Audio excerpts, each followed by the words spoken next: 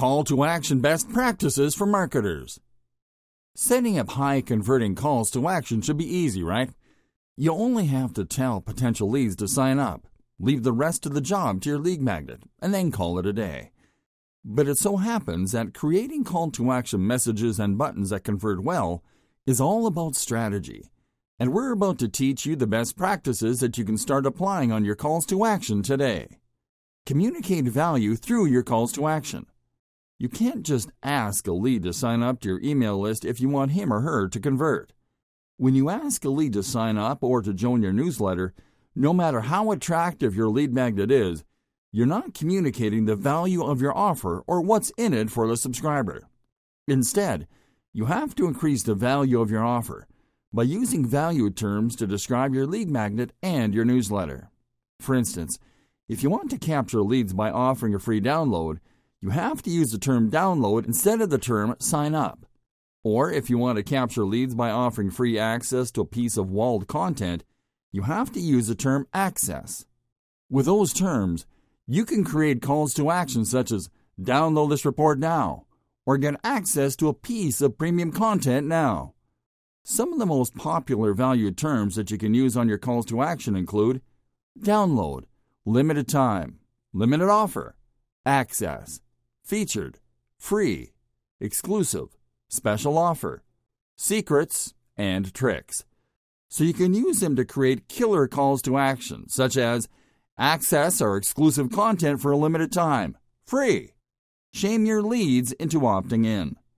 It's become common nowadays for marketers to add 2 CTA buttons to their sign-up forms, one with the option that says yes, and sign up right there, and one with the option to say no thanks, and close the opt-in page.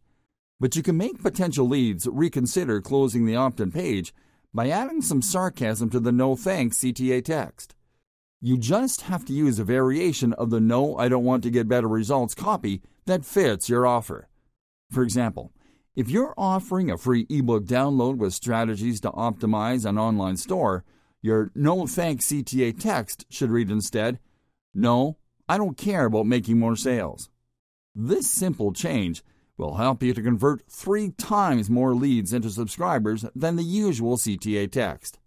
Use alternative call to action text. Additionally, you can also use alternative terms on your call to action buttons to ease leads into thinking that they're not committing to a mailing list, but to a single download or to a one-time free content access that can lead to more free stuff. Instead of using generic CTA terms like sign up or join now, you can use alternative positive phrases such as I'm in, sounds good, or yeah, sign me up.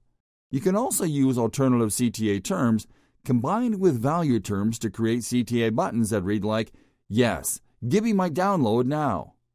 Add call to action links to your highest converting opt-ins across your site. There are times when calls to action work best when used as text links on navigation bars, and we recommend you to check which of your opt-in pages converts the best so you can link to them across your site. The trick is to combine a call to action with a keyword in the name of your sign-up incentive as your text link title.